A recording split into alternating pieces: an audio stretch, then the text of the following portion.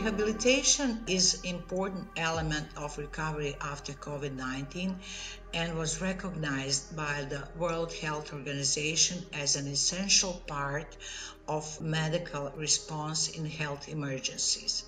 In this video, people from the European region will tell you their stories and how rehabilitation has given them back their lives. I catch the coronavirus and I was 5 weeks in the Charité in Berlin. At a certain point they said I had to go to intensive cares.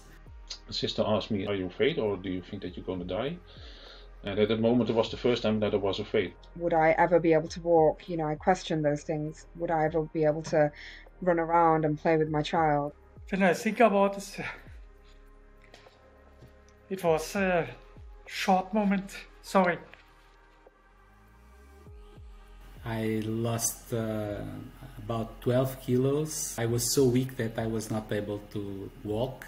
I lost my weight and my power. Really, I cannot move my fingers, nothing. The first physiotherapist I meet was still in the intensive care. I remember the first time I did physio, I couldn't even sit upright because of 2 months of being sedated. Even when I was not in the mood, the physiotherapist told me, we have to move and you will move. To be able to stand up myself, that took almost a good 2 months.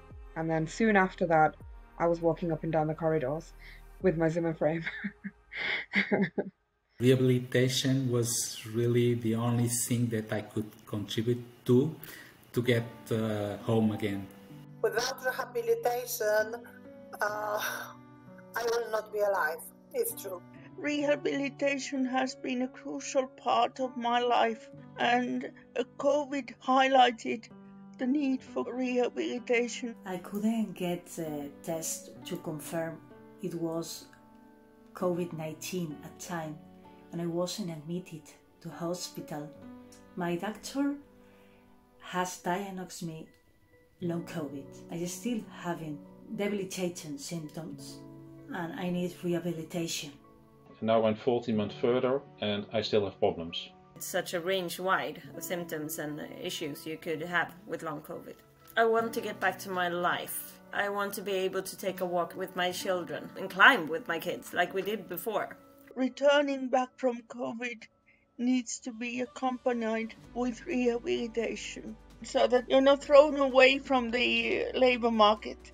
My physical therapist has been monitoring me since we started the rehabilitation. My occupational therapist helped me with a lot of equipment so that I could live my day-to-day life. I don't need my working frame and my wheelchair anymore. I walk slowly, but I walk myself. So they give me my life back. COVID patients need a multidisciplinary approach. Rehabilitation for me has come in many different forms: speech and language therapy, physiotherapy, psychotherapy and occupational therapy. And if I didn't have any one of those disciplines, I don't think my outcome would have been as good. And from this moment I see my life as a big cappuccino, and the time I get now is the cream of the cappuccino, because I was already dead. Rehabilitation is key to the physical, emotional, community and economic COVID-19 recovery we all look forward to.